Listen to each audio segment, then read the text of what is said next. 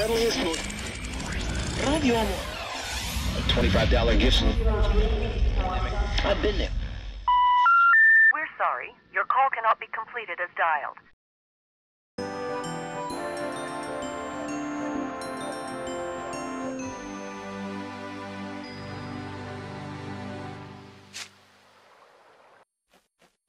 It's crime time. In you go, cat burglar. Come on then, kitty. Fetch me that gate pass. What are you waiting for? Stop watching that fish and open the safe. Ah!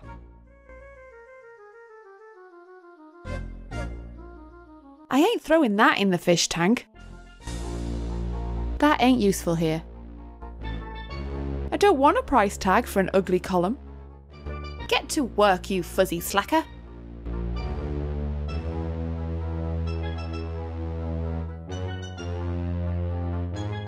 I could lob that at him, but I doubt it'd distract him.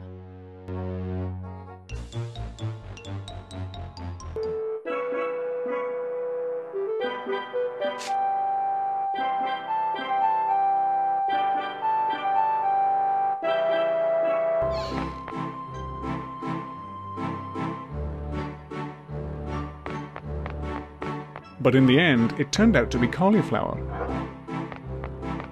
Swiped. Teach him to read.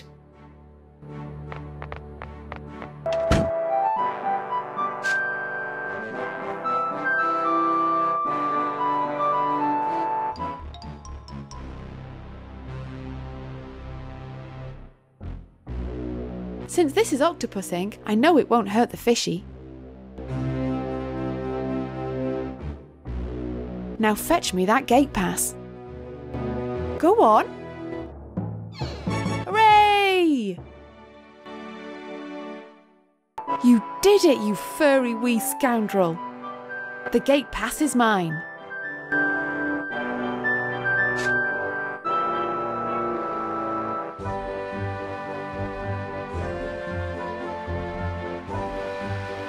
Guess what, Jimmy? I have the gate pass. Really? Check it out. You got it? Yep. I can't believe the Baron gave it to you. Yes, gave. Ha! Well, take care of yourself and enjoy your visit to Saul Island. Thanks, Jimmy. See you later, Nell.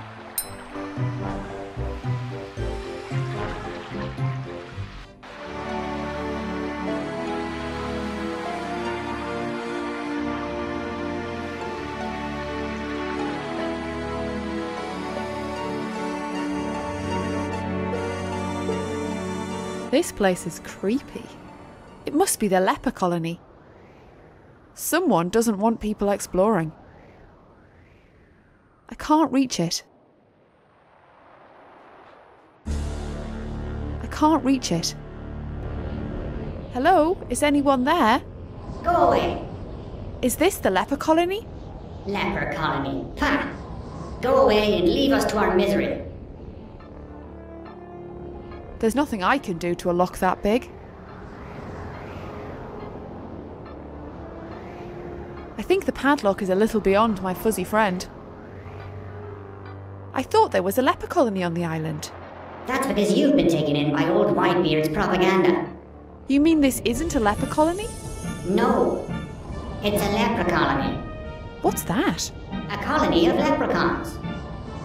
Now be off with you.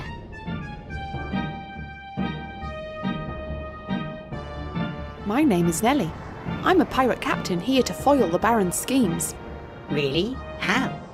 Well, I'm not too sure what his schemes are exactly, but as soon as I know, foiling. Tell me about your colony. Sure, we've lived on Saul Island for about 100 years. That's amazing. We moved here to fill our pots with the gold of Saul mine.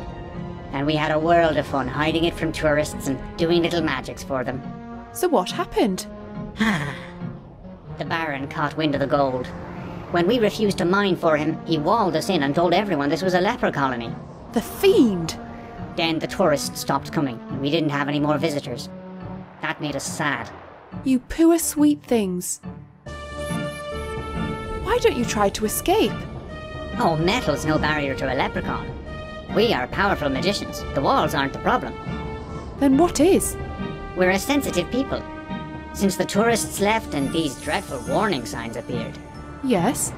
we've lost our spirit. We just sit around all day watching the shopping channel. How awful. And without high spirits, our magic doesn't work. We're the unluckiest leprechauns on Earth. Have you heard about the missing Spoonbeaks? I was told they might be here on Saul Island.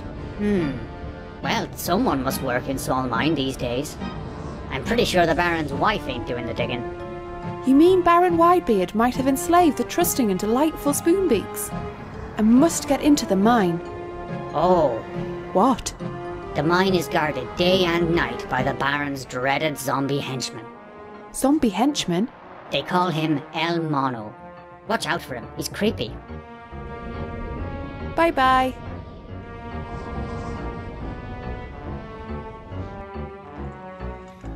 I don't want any hot coals. They'd ruin my pockets.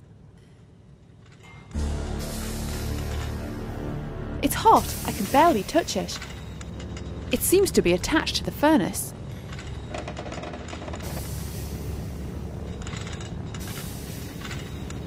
Hello? Creepy monkey? Hello?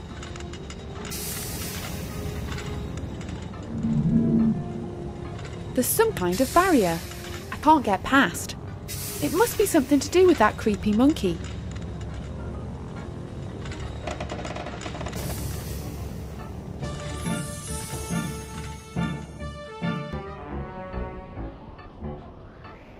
I've seen El Mono, and he isn't nearly as dreadful as you made out.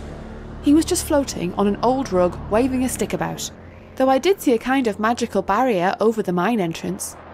Ah, he must be working his enchantment in a trance. How can I stop El Mono's magic? Do you know? No. Well, maybe. So, how can I end the enchantment? You can't, but perhaps we could. You mean leprechaun magic? Yes, but it can't work. Our spirit is crushed. Our magic is gone. We're no help to you. How can you guys get back your spirit? We're a lost cause. You might as well go home. Stop talking soft. Tell me how I can raise the self-esteem of you little people. All right. Well, that death flag is really depressing.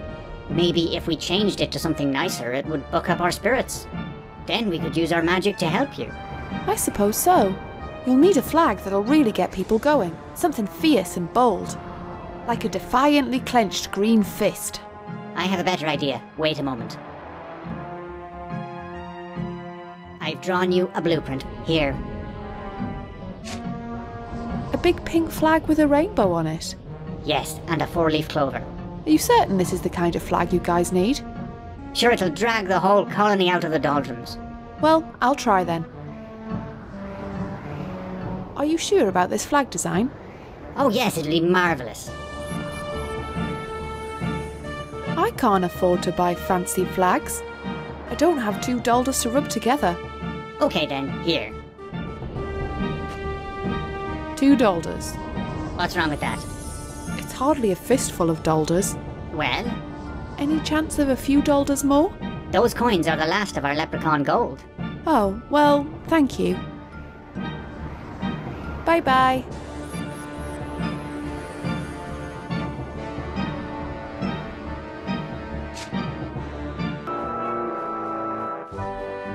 Someone has beaten me to it.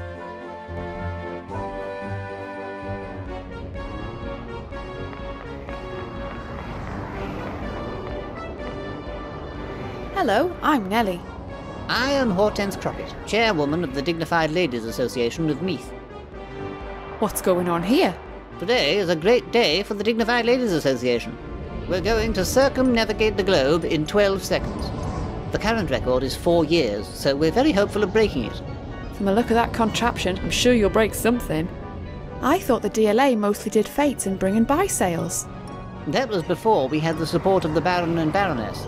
They felt our resources might be better directed towards aeronautics and away from crochet. So here we are, ready to make history. So what's the hold-up? Be patient, dear. We're waiting for the pilot. Who? Angelo Lightfoot, a daredevil of whom we are all in awe. He's a dreamboat. Quiet, Myrtle. Well, are you sure he's coming? Of course. We have a deal, and Angelo will be paid handsomely. What's that contraption? That is the cutting edge of sky travel technology. It has been built solely by local housewives. I named it after myself. The Crockett Rocket. Have you considered an alternative name? Like what? Crockett's Folly? The Bone Mangler? Captain Stupid's Road to Death? I don't like your tone, young lady. So why is it fish-shaped? I took my inspiration from the natural world, the flying fish. Don't you reckon a bird shape would be better for a flying machine? We tried that first, but scales were easier to make than feathers. So what's the bed on stilts for? Ah, that is the very clever part. That is where the pilot shall land after he circles the Earth. At the last moment of the journey, the rocket will open its jaw and spit Angelo to the safety of this carefully positioned bed. It's my bed. Hush, Myrtle. What will happen to the rocket itself? It will explode. Ah! Laters. Hello, dear. Quiet, please, Myrtle. I am the spokeswoman, young lady. You may address all questions to me. No way am I getting in that. Look at it, it's a death trap. I could go for a wee nap right now. No, Spoonbeaks come first. I could try toppling it onto the people below. Nah, there's no one down there.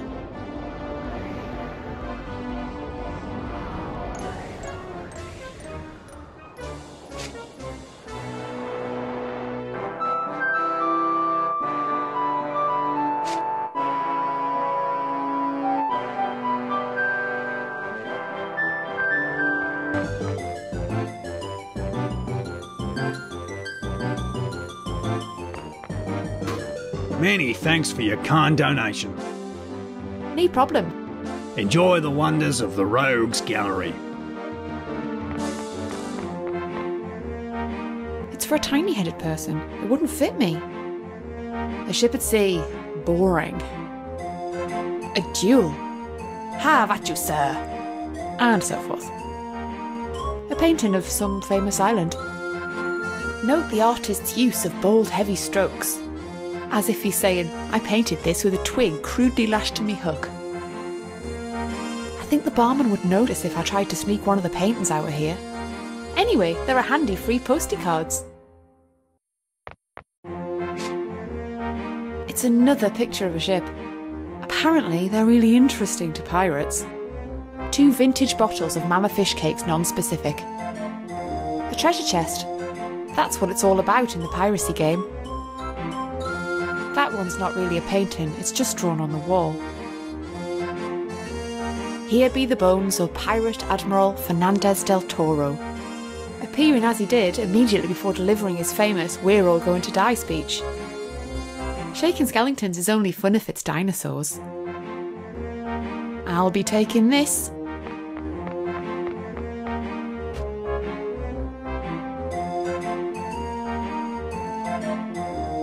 Shaking Skellingtons is only fun if it...